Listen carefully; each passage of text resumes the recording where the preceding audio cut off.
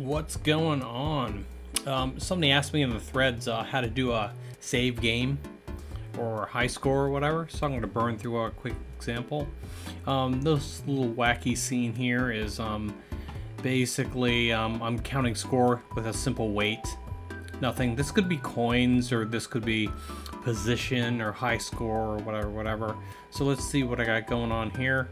Let's go ahead and stop this.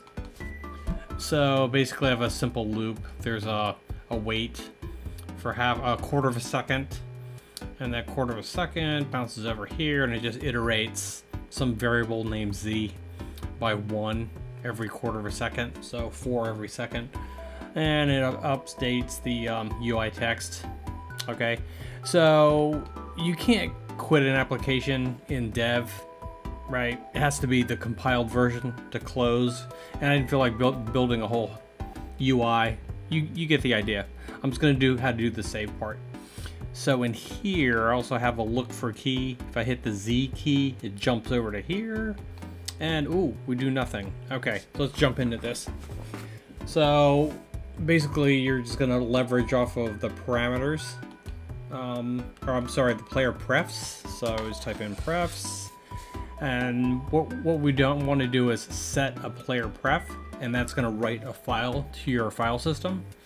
It's different for the Mac or PC or Twitch or whatever, but just go and do this. It'll take care of the work for you. So we're going to set the player prefs int, and we know that we are just iterating z. So back over here.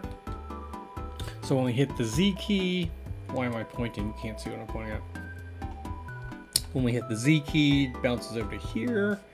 Count as if you want more than one, 111 different variables that are set to this text file, but we're just going to do one, obviously. And we create something that we're going to write to a name of variable. So we're going to call this time.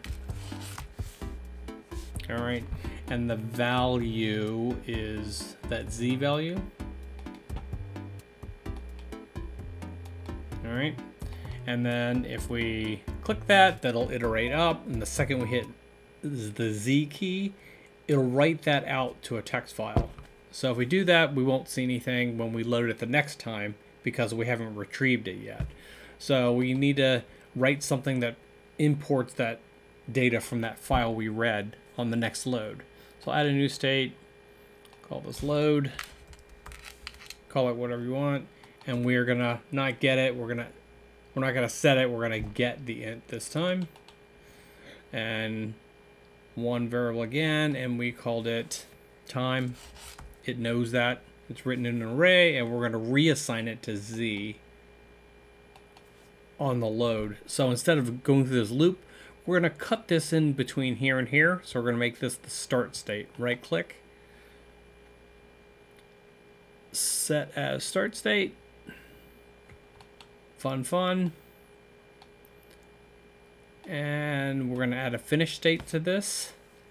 Whoa. Transition finished. So the first thing it's going to do is look for that file, and it's going to load that variable into our variable called z, and then start its looping, and each quarter of a second z is going to continue from that last value it loaded in, keep tacking on 1 1 1 1 1. So right now, if we load right now, that time variable is blank, so we're going to start from 0, and we'll run around here. Oh, sorry, I didn't add a run state. He's just fast walking. Excuse me, Mr. Yeti. So we'll just jam through here and just leave it around 50. Okay, so I'm gonna hit the Z key, and the last number is gonna be 68. Okay, so the Z key simulates going back and saving your game. All right, we close the game. Let's get out of here. And again, we could save variables like where the person was standing using vector 3, or anything we want for that matter. So now when we load, it should start counting at 63.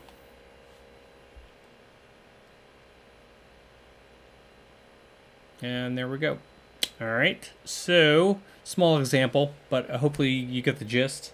It's the player prefs, get, set, and you can do ints, bools, floats, whatever.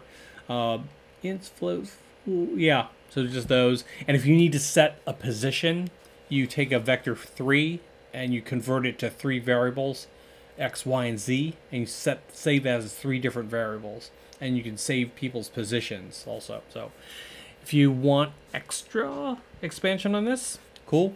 If not, hopefully this does what you want it to do. All right. See you later. Stop recording. Stop recording.